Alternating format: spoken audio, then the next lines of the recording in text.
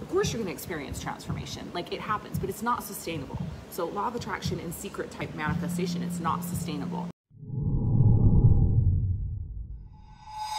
Now, I will tell you that people have radical transformation from, first exposure to things like The Secret and the law of attraction, because they've been so wrapped up in their monkey mind, in the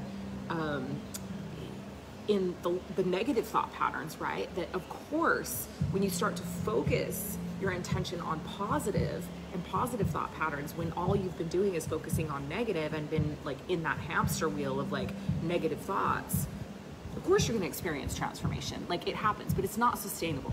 So law of attraction and secret type manifestation, it's not sustainable. And you can't build a foundation of generational wealth and business success on those principles.